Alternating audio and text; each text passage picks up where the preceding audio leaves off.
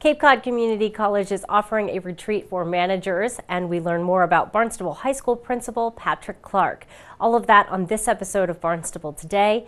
It's Monday, September 26th, 2016. I'm Sarah Mannell.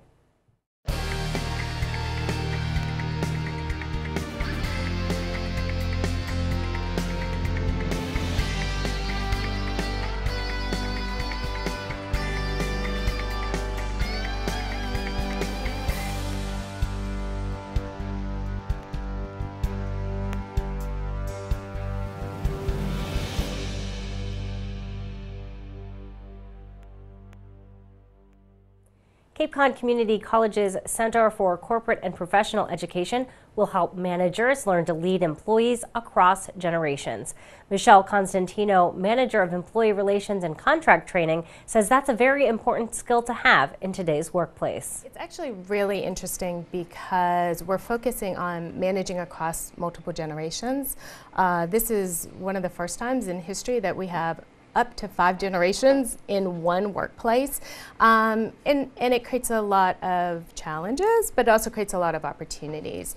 So we're working on helping companies understand how to get the most out of their employees, help with retention and also drawing in new and younger employees, but also realizing that there's a lot to be offered by older employees as well. So how do we, in this time when there's not enough employees to fill the need, how do you tap into these other generations on either side that really make a difference, and how can that middle management person really make it a positive experience both for the company as well as for the individual employee?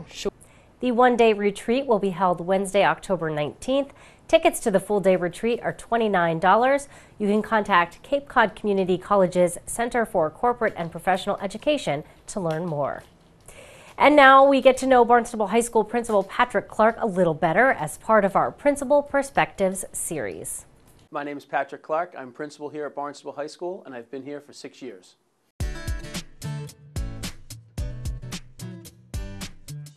My mission as the leader of this school is to make sure students from really all walks of life have a high quality education, regardless of what type of student they are. They could be an advanced placement student going on to an Ivy League school. They could be an English language learner who just recently arrived in the United States.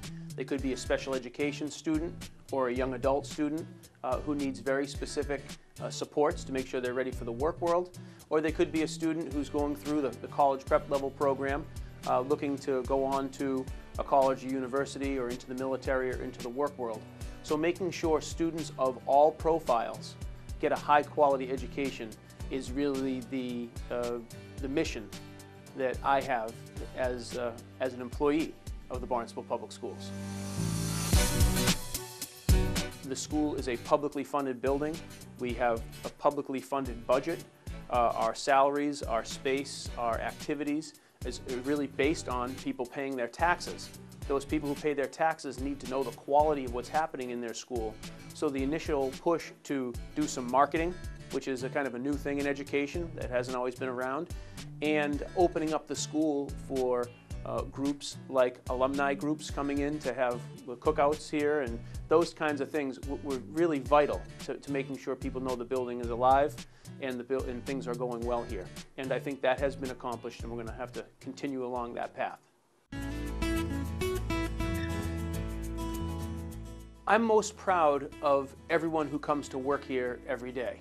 And that's the human beings who get a paycheck, the adults who come to work here, and in our vernacular, the students who come to work here every day.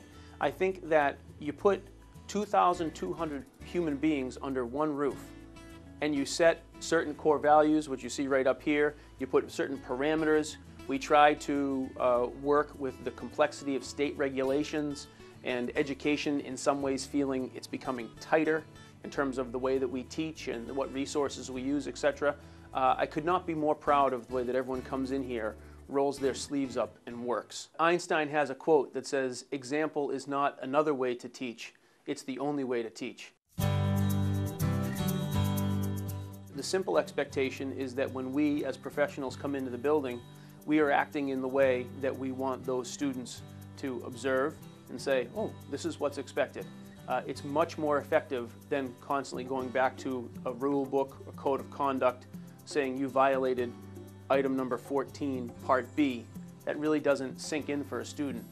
But an adult who they have a strong personal relationship with, they've built a rapport with while here at school, who sits with a student and says, you know what, we need you to shift up the way that you're doing something. We need you to put in a little more energy in this, in terms of who you are as a person or who you are as a student.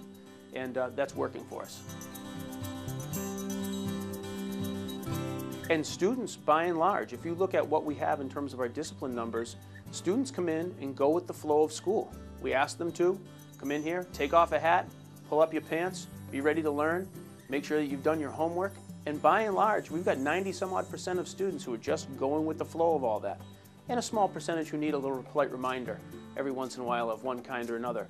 So in terms of what there is to be proud of, I think there's tremendous evidence that right now Barnstable High School in its entirety is a school community that we should all be very proud of.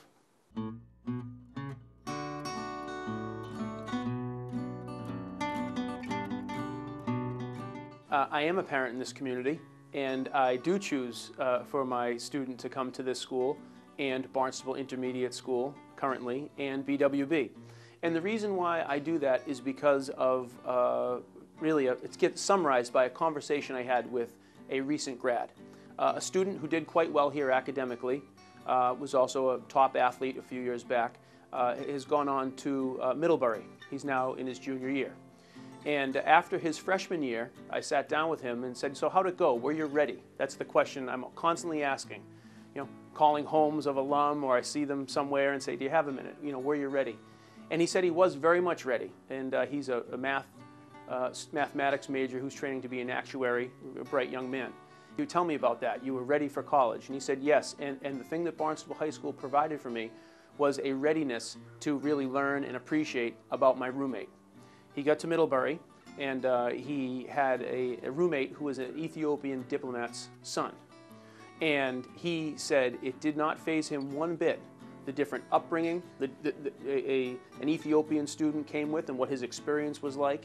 Got to Middlebury, got well adjusted and settled, and said this worked out great. I had friends at Barnstable High School who were every race and religion, and it was really didn't miss a beat in terms of getting started in school. And an appreciation for students who have life experiences unlike his own is something that he developed in this school. And I think that this is one of the few places, as I look at the demographics on Cape Cod, including the other high schools that are right here in our own town, where we have the diversity of wealth and poverty, students of all ethnicities. We really look a little bit more like the world in our hallways than many of the schools that are geographically around us. That is a very important component of education that you can't get from the lesson and from the textbook. You have to come and experience it, feel it, and live it. And that's what the Barnstable Public Schools do.